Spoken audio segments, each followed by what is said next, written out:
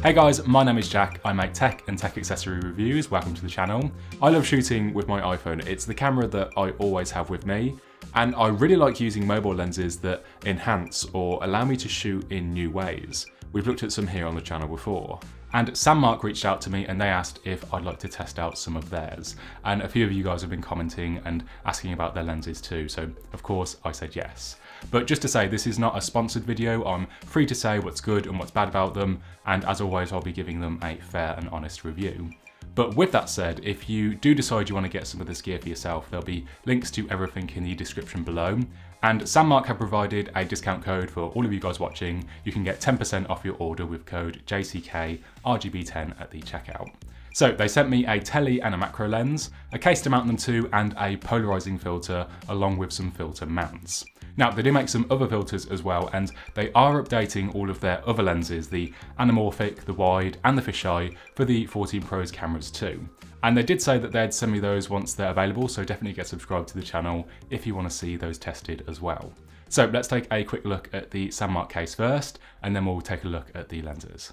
This is their Pro case. It comes in black. It's made from a sort of rubberized plastic, so it has a nice grip to it. They do also make a leather version of this if that's more your style, in black, navy and teal. The case covers all of the buttons with a slight lip around the front of the screen for some front glass protection.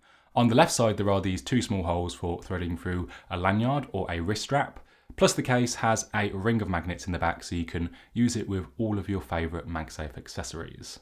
Now, SANDMARC's lens mounting system over the cameras is a bit different to Moment's. Moment uses a plastic mount on the case with metal on their lenses, but here SANDMARC's mounting system is all metal. The mount plate over the cameras is made from aluminium, so it's strong and durable, and it uses a screw-on system instead of a bayonet mount like Moment's. This is SANDMARC's 58mm Tele. The lens itself feels really well constructed. It has a metal body with glass lens elements, weighing in at about 84 grams. It's got a real solid build to it. On the back for mounting, there's a thread for screwing it onto the SANDMARC case. Now, I will say that it is a little bit more difficult to mount versus Moment's bayonet mount. You kind of have to find the thread point when you're screwing it on, but once it's mounted, it feels way more secure than Moment's lenses. These have a really tight fit. Oh, and the back of the screw mount is padded by the way too, so you're not going to scratch your camera lens glass. I've been really impressed when I've been out shooting with this lens. We'll take a look at some photos and some videos in just a sec, but some of you might be wondering, what's even the point of using a Tele lens on the iPhone at all? The Pro iPhones have a telephoto camera built in, right?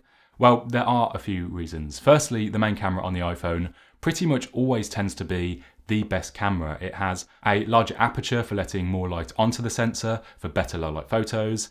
And with the new 14 Pros, it has a much larger sensor that can now shoot 48 megapixel stills for even more detailed shots versus the native 12 megapixel Tele camera. Or you might have one of the standard iPhone 14 or 13s that don't have a Tele camera at all. And SANDMARC does make lenses for these phones as well.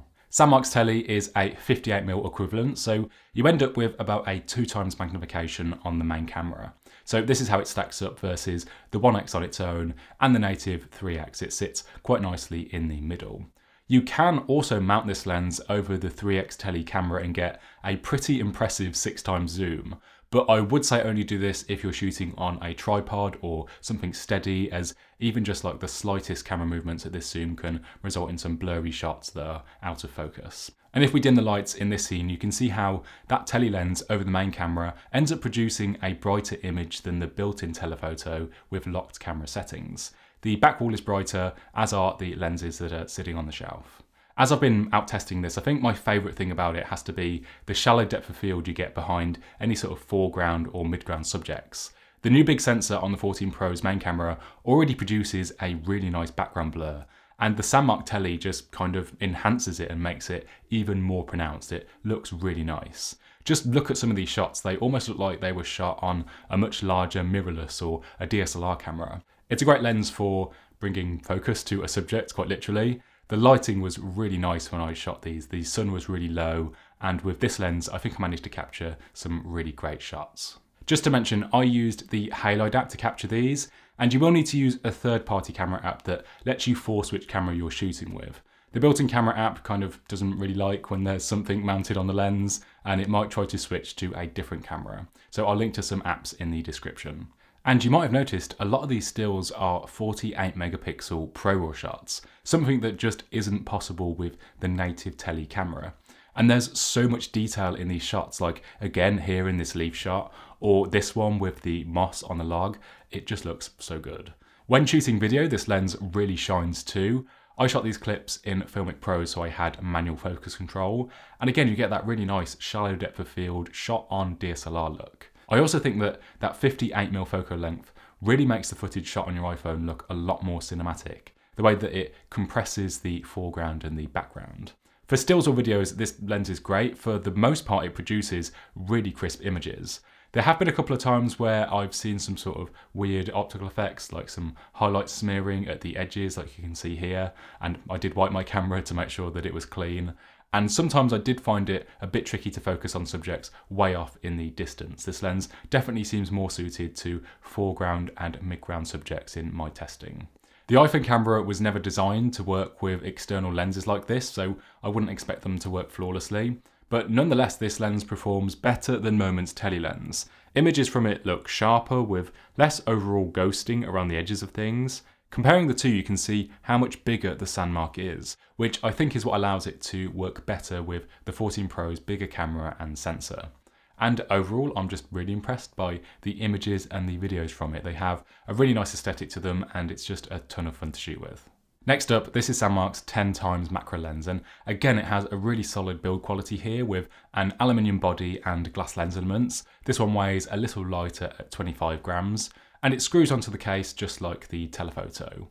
The iPhone has had a really good built-in macro mode for a couple of years now, using the ultra-wide camera and cropping in to get closer to the subject.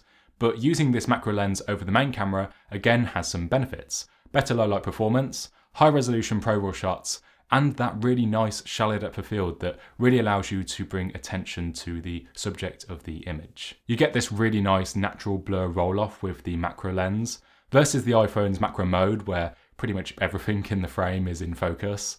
And I really love using this lens for getting these up close nature shots. You can easily turn some of these into some of your own wallpapers. They just look so good.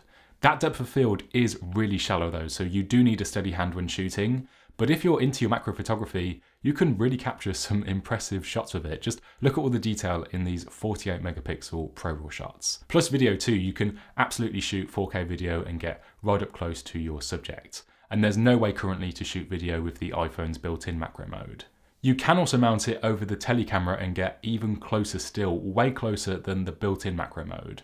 I managed to capture some of these shots handheld, but again, be prepared with a tripod or something to keep your hand steady at this extreme level of zoom. Macro lenses are a lot of fun to shoot with. It's like a whole new world. You can get pretty experimental with them. I captured these stills and videos using the Halide and Filmic Pro apps, so I could manually lock which camera I was shooting with. But again, there are loads of other third-party camera apps out there, so comment below if there's any you'd like to recommend. Both of these lenses come with a zip-up carry pouch, and inside that there's a carabiner clasp for attaching it to a backpack. They also then come with a second pouch, and inside that there's a clip for attaching the lens directly to your phone if you don't have the case. But I would recommend using the case just to make sure that the lenses are lined up perfectly and you're not covering the front of your screen. And finally, we have the lens itself. They both come with a lens cap on the front and one on the back too, which is really nice to have included in the box. That will help stop any dust getting on the rear glass. And with the macro lens, you also get this diffusion hood, which also helps with focusing, as the hood is the same size as the focal length when you're pressed against something flat like this brick wall here.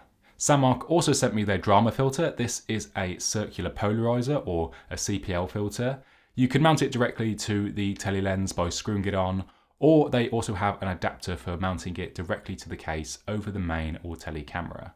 This filter rotates, and what this does is it helps to reduce and remove some of the reflections in your shots on glass or on water.